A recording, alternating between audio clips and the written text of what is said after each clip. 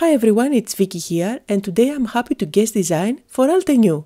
I'm going to create a Father's Day card using the Best Dad stamp set as well as the matching dies. First, I'm going to stamp some of the images from the stamp set. I am starting out with the toolbox and I'm going to stamp it on craft paper. And I'm going to stamp the rest of the images on white cardstock.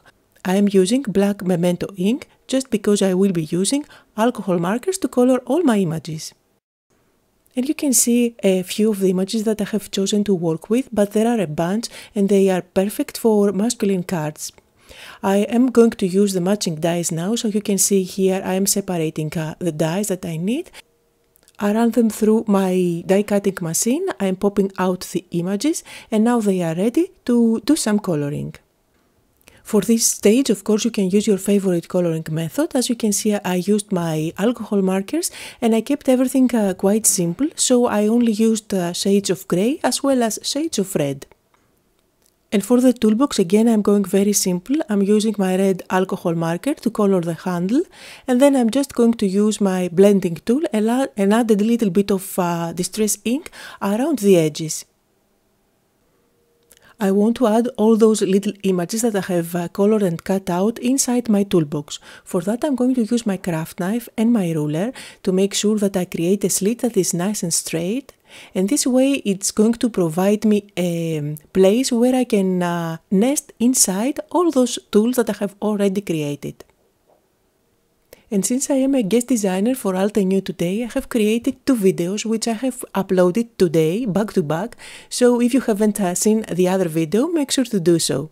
Now that my slit is ready, I can now stick everything inside.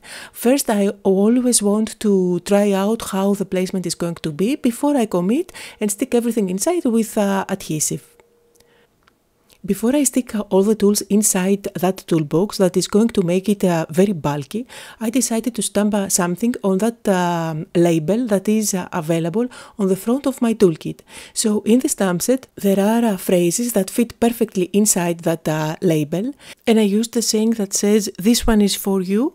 I stamped it with black ink. And then I changed my mind and decided that it didn't stand out as much as I wanted to. So I'm working on a piece of white cardstock. I have stamped my toolbox just because I need only that label. And then inside I'm going to stamp again the same phrase. So here we go again. I'm going to stamp "This one is for you." And then I'm going to use my scissors to cut out the label and stick it on top of the toolbox. This way I have a white label on top of a brown toolbox, which is going to stand out just fine. I am adding a little bit of tape adhesive at the back, stick it on top of my toolbox, and I like the result better than it was before. So I have my little focal point ready to go, and now all I have to do is to create my card base. For that I am going to work on a top folding card that's 4 1/4 by 5 1/2. And to make my card look even more masculine, I am going to use these 2 surfaces. These are by Holtz. They are fabric with adhesive at the back. I used the canvas one to completely cover up the card base, and then I have cut out a smaller rectangle to stick at the center. These are really easy to cut out with scissors, and they have adhesive at the back, so it's really easy to work with them. Now I am trying to decide where I want this toolbox to be. I can stick it at the center, but I didn't quite like the look, and so I decided to move it further down. And to complete my card and embellish it just a little bit more, I have used the stars from the die set and cut out a couple of stars from specialty gold shiny paper. Now I'm going to peel off the backing and stick them down. I'm going to go with only 3 stars. I always like to use odd numbers for embellishments like that. And to finish off my card, I'm going to stamp something on the inside. So in the stamp set there is this beautiful saying that says Happy Father's Day, and I really love the fonts and the look of it, so I decided to stamp on the inside, just simply at the center, with black ink.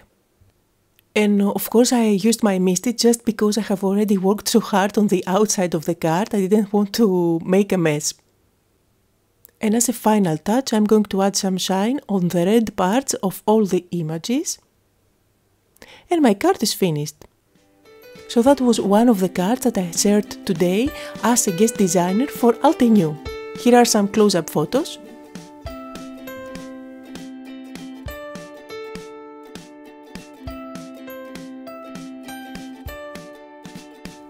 And if you need more inspiration, here is a link to the other card that I have created as a guest designer for Altenew today. Thank you all for watching!